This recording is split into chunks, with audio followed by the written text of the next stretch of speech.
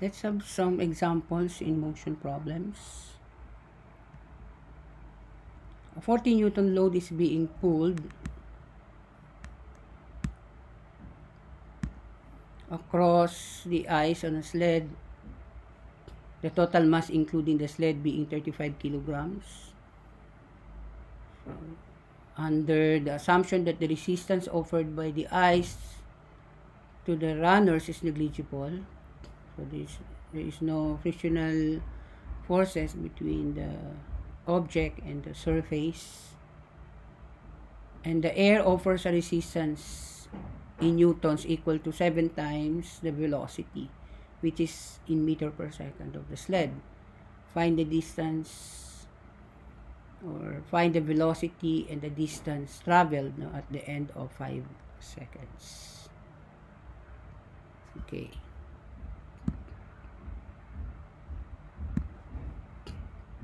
Now the impending motion is to the right,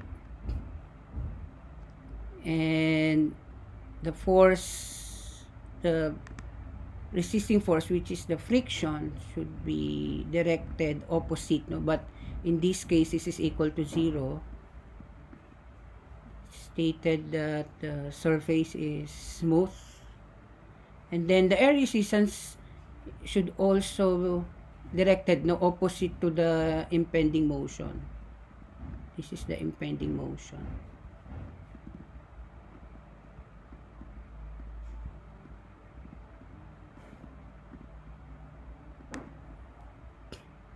And it is stated that it is 7 times the velocity. So if v is the velocity, then the air resistance is 7 times v.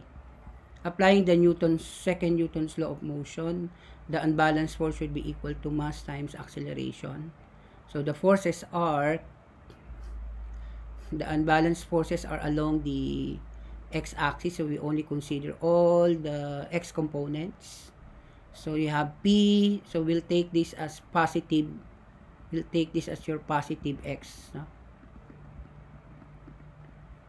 So P is positive, F is negative, but this is 1, this one is 0. And then the air resistance is also negative. Mass, since we need to get the velocity, so we replace the acceleration by dv over dt.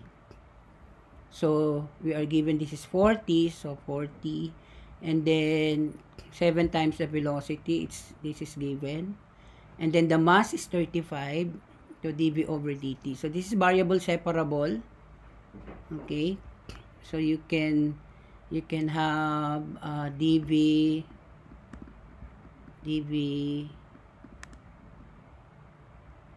over 40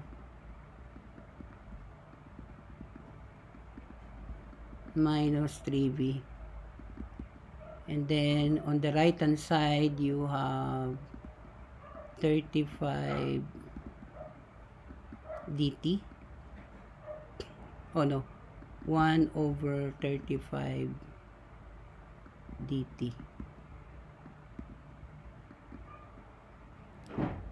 Okay, and then we integrate both sides and simplify the equation. Will give you 40 minus 7v equals ce to the negative t over 5, and at t equals 0, the velocity initially is 0, and substituting here, this is 0, e to the 0 is 1, that gives you c equals 40.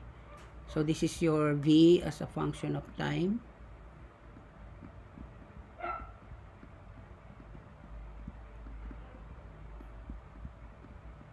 Okay.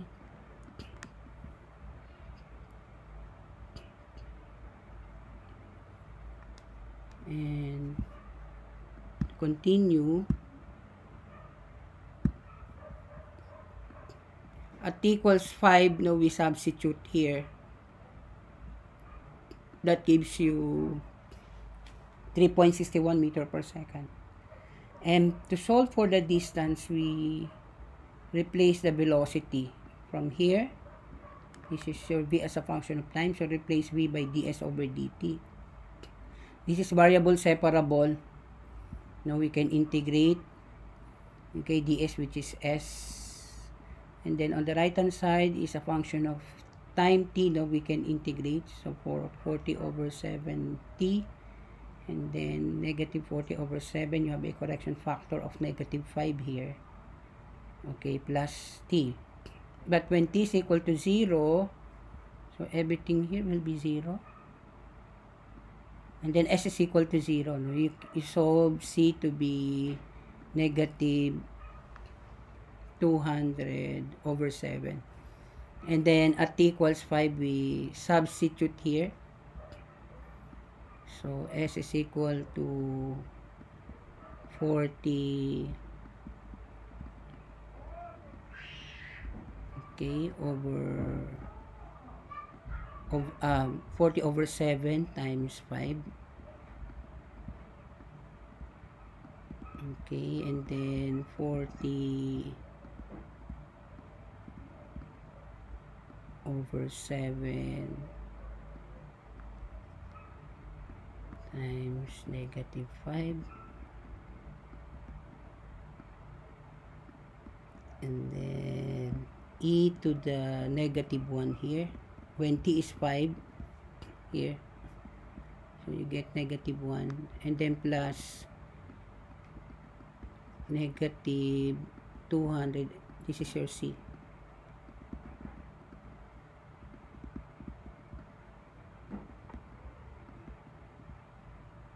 Okay, and then compute that. You should get 10.5 meters.